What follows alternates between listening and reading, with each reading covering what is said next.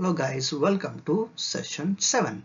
Last session we discussed about the cross-pollination by biotic agent and we discuss about the pollen-pistil interactions. In pollen-pistil interactions we know that the pollen tubes will be produced and these pollen tubes will be enter into this pistil and it will reaches to the or it will enter into the ovule. Okay, so here we're going to discussing about the entry of pollen tube into ovule. Okay, so there are three types or three methods are there. By this method the pollen tube will be enter into the ovule. First one porogamy, second one chalazogamy, and third one it is a mesogamy. Okay, first one porogamy. Entry of pollen tube through the micropyle region is called porogamy. Okay, if the pollen tubes enters into ovule through the micropyle region is called porogamy. Example, lily. Second one is chalazogamy.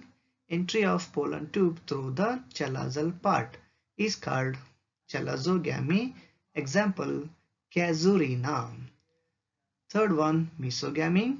Entry of pollen tube through the integuments or through the funicle apart from the micropyle and chalaza. So that entry part we are calling as a mesogamy. Example is called cooker bait. Okay, we can observe in these diagrams. First one it will shows the porogamy.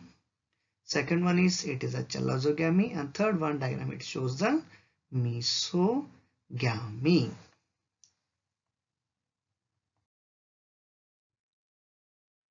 In this slide we're going to focusing on the double fertilizations.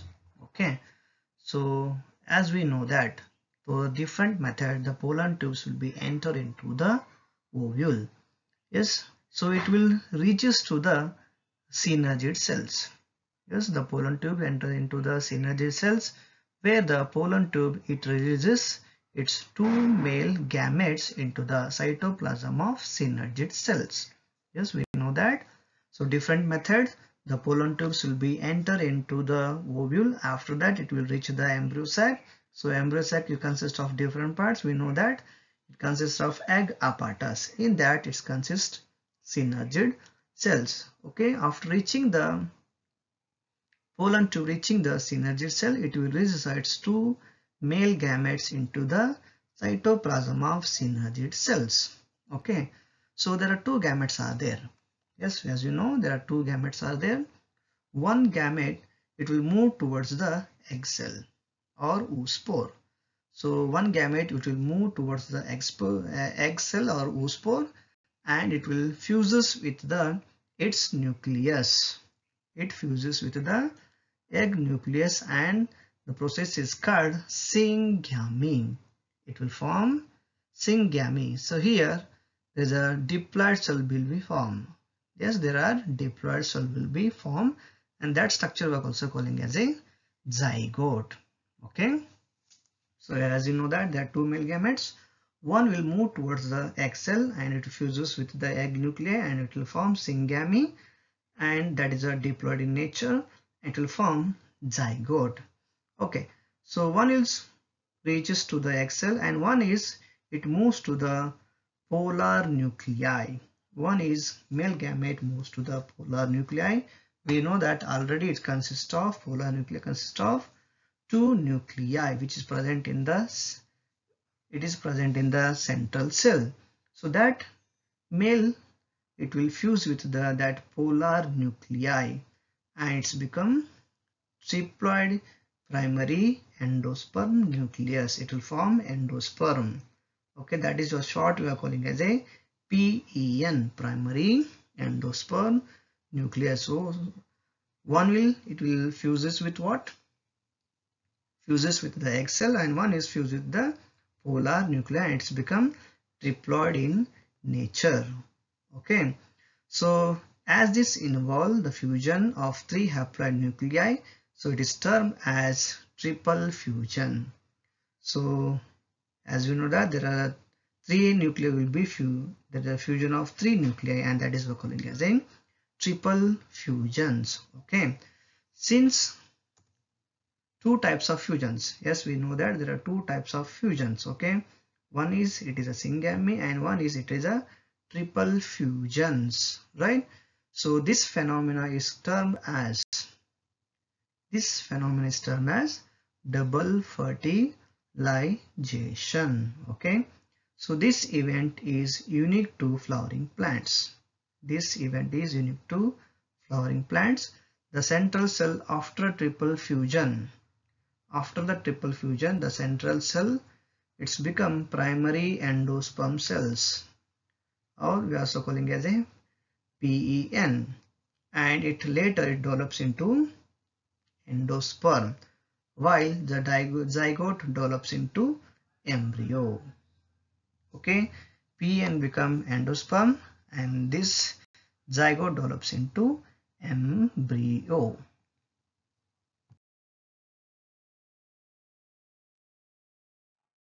Hey, sound comment le?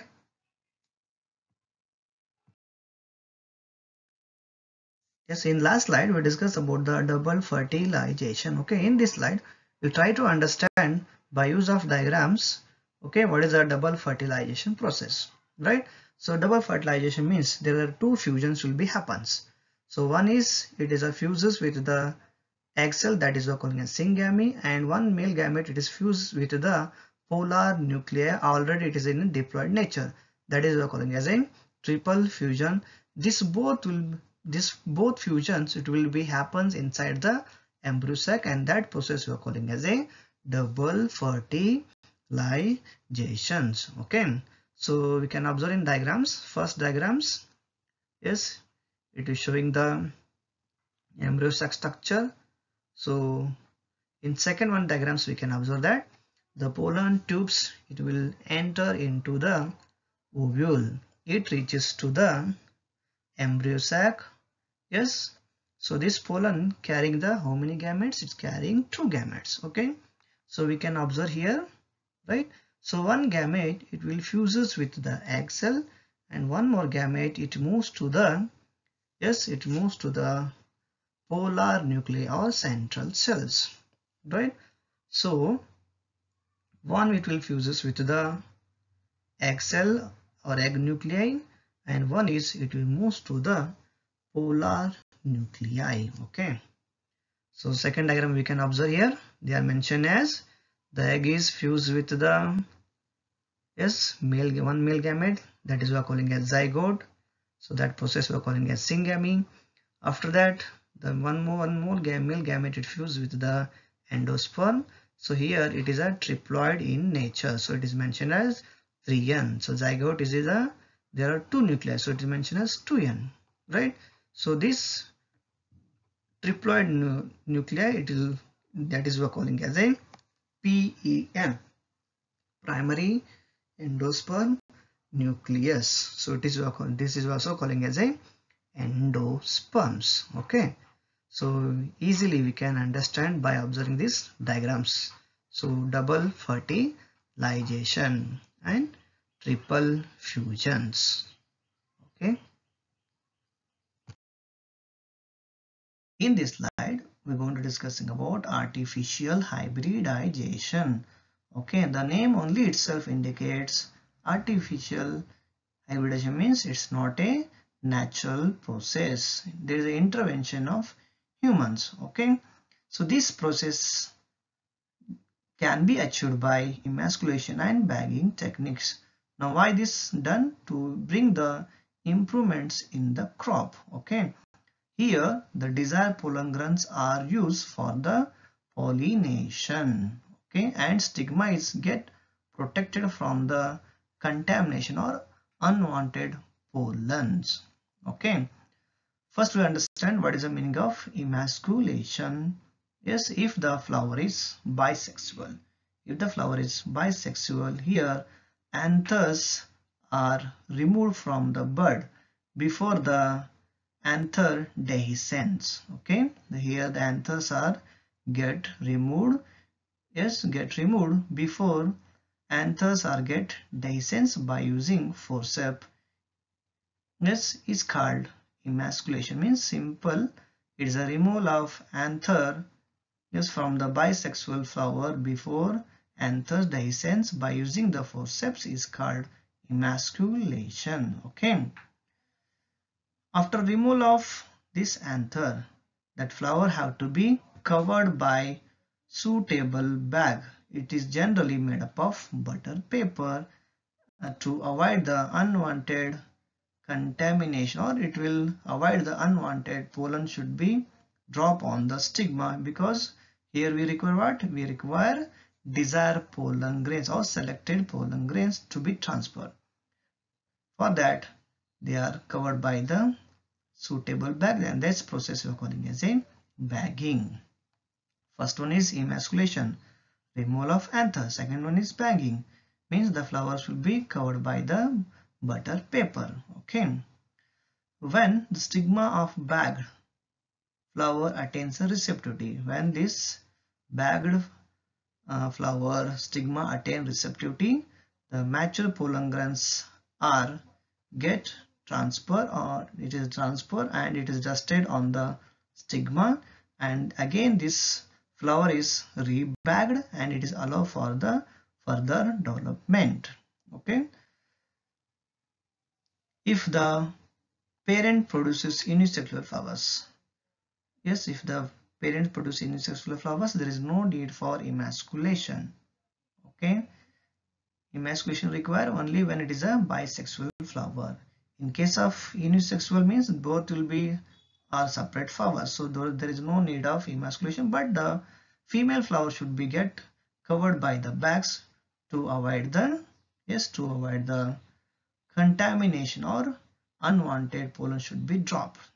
Okay, so this entire technique we are calling as a artificial hybridization. Why it is done? To bring the improvement in the crops. Okay, it can be achieved by emasculation and bagging techniques.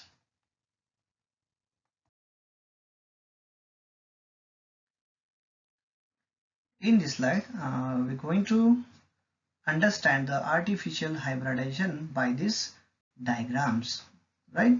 So artificial hybridization, as we know that it is not a natural process. Okay, there is involvement of humans, right? So here this artificial hybridization is done to bring the improvement in the crops. For that, they have to follow some technique, and that techniques we are calling as a emasculation and bagging. Okay, so emasculation means it is a removal of the anthers from the bisexual. Suppose the flower is bisexual, where the anthers will be get removed by the help of forceps, and that step we are calling as a emasculation. After that, that female part, or that flower will be get covered by the, yes, it is covered by the butter papers. That techniques we are calling as a bagging. Now why this cover? Means to avoid the unwanted pollinations. For that it is covered by the, yes, it is covered by the butter papers. Okay, so here in below diagrams we can observe that there is hand pollinations, means it is done by the humans. The selected pollens will be get transfers to the, yes, stigma part. After that, it is again these flowers are get, it is covered by the butter papers, that is we are calling as a bagging.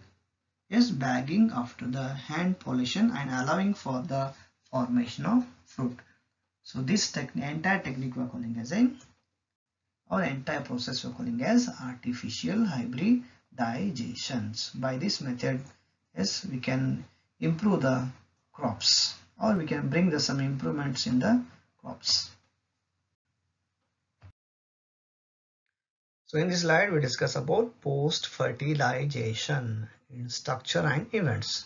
Now what is the meaning of post-fertilization? Means after the fertilization, whatever will have, things will happen, that is occurring as post-fertilization. Okay, soon after the fertilization, the flower will get converted into fruit, or it is replaced by a fruit. Then what will happens to parts of the flowers? Okay, so calyx, the calyx, it is generally falls off.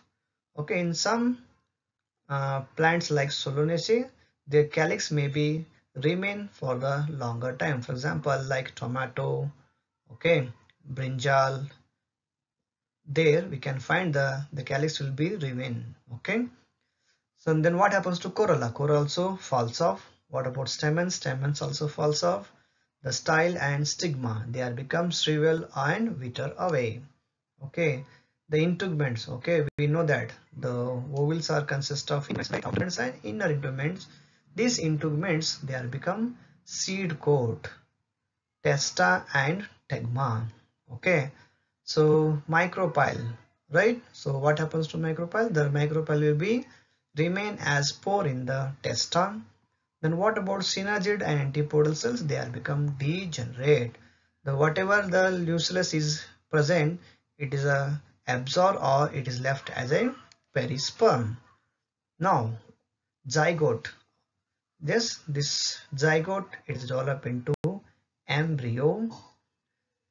PEN, primary endosperm nucleus, and it is develops into endosperm. So later it is endosperm, it is a utilized when it is in the seed conditions. Okay, so what happens to ovules? Ovules are develops into seed. What about ovary? Ovaries develops into a fruit. So it is a homework slide. So first question is define emasculation. Second question, what is bagging? Third question, what is a chalazogamy? Next question, what is the explain pollination in yucca plant? Fifth one, define hymenoptery feeling. Sixth one, explain pollen pistil interaction. Seventh one, what is a self incompatibility? Eighth one, write the characteristic of entomophilous flowers. Explain double fertilization and triple fusions. Last one, write advantages and disadvantages of cross pollination.